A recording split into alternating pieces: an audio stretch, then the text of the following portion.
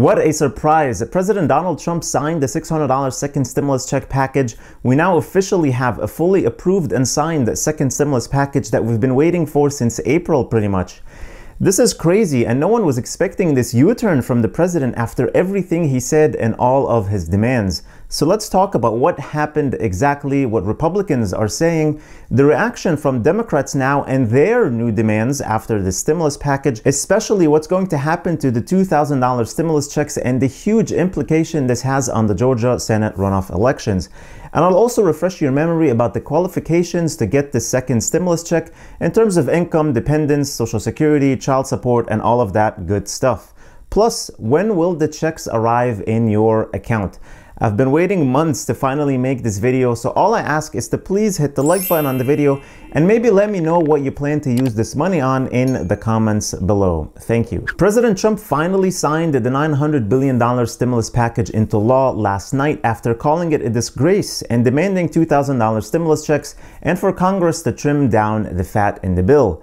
In a statement last night, he said, "I will sign the omnibus and relief package with a strong message that makes clear to Congress that wasteful items need to be removed. I will send back to Congress a red-line version, item by item, accompanied by the formal rescission request to Congress, insisting that those funds be removed from the bill. I am signing this bill to restore unemployment benefits, stop evictions, provide rental assistance, add money for PPP, return our airline workers back to work, add substantially more money for vaccine distribution, and much more. I will never give up my fight for the American people." The problem here, though, unfortunately, even if he genuinely wanted $2,000 checks for the American people or not, which I'm not doubting, whichever way, whatever, but the way that this happened will not look good for him. Everyone in Congress and in the media will just remember him for delaying the stimulus package and all this help for 1 week. You already have the House Ways and Means Committee Chair Richard Neal saying the president's pointless delay in approving the relief legislation cost millions of Americans a week's worth of pandemic-related unemployment assistance that they desperately need. His stalling only intensified anxiety and hardship for workers and families who are collateral damage in his political games. Now, people will need to wait even longer for direct payments and other vital assistance to arrive. On the other hand, after a week of silence from Mitch McConnell, he released a statement saying, "I applaud the president's decision to get billions of dollars of crucial relief out the door and into the hands of American families as quickly as possible. I am glad the American people will receive the much-needed assistance as our nation continues battling this pandemic. His leadership has prevented a government shutdown at a time when our nation could not have afforded one." I don't know about the quickly as possible part here, but anyway, the interesting thing now is Democrats are not letting the $2,000 checks go, of course. Nancy Pelosi said on Twitter, "The president must immediately call on congressional Republicans to end their obstruction and to join him and Democrats in support of our standalone legislation to increase direct payment checks to $2,000, which will be brought to the floor tomorrow," which is today. "The legislation signed tonight is a down payment on what is needed to crush the virus, put money in Americans' pockets, and honor our heroes. We must quickly take further action to help Americans struggling to stay afloat during this historic pandemic and economic crisis." So the Democrats in the House will still vote on the $2,000 stimulus checks today, and we can easily expect it to pass along party lines. But as always, this bill will go to die in the Senate. And I'm not sure how Republicans will feel about this going into the Georgia Senate runoff elections.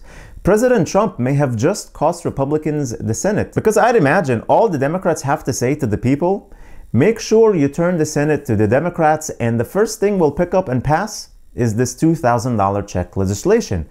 This is just my guess, but we'll see what happens next week. I mean, the elections are January 5th. We'll see what happens. All right, let's talk about the rules of the stimulus check. If you're single and make $75,000 or less, or you're married and make $150,000 or less, you'll receive the full check, $600 if you're single and $1,200 if you are married. Dependents under 17 will also receive $600.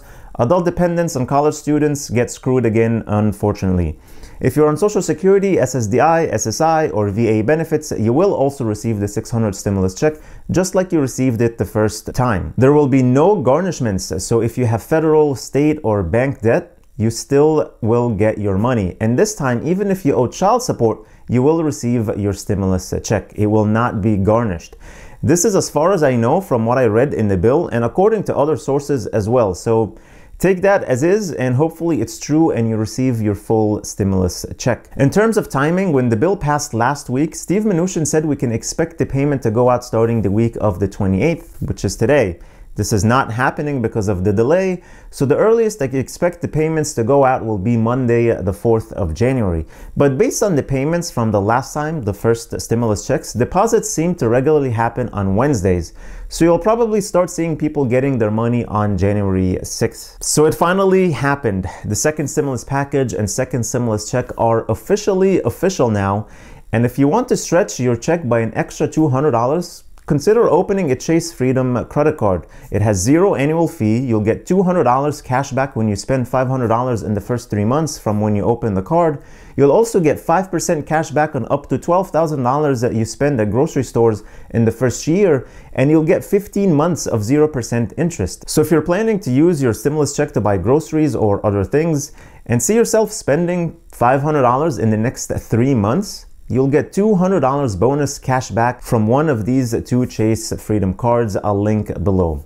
Not a bad deal. Take a look at it and see if it's something that fits you. Thank you so much for watching. I really appreciate you all. Please hit the like button on the video, share this video with your friends and family, and subscribe to the channel if you haven't already, and click that notifications bell to be notified whenever I publish new videos and new content for you. Also, make sure to check the link in the description for the Yara savings account. It's a savings account that is FDIC insured but gives you interest with a lottery system.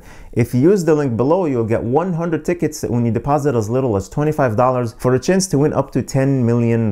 Then you'll get a weekly ticket for every $25 that you deposit. I think this is the future of banking, as it encourages savings to earn more chances at winning a large prize. Also, don't forget to get your free stocks from Webull, potentially worth up to $1,600 when you deposit only $100, which is just like cash. You can take it out anytime you feel like it. All the links are in the description below. Please stay safe, stay healthy, and I'll see you in the next video.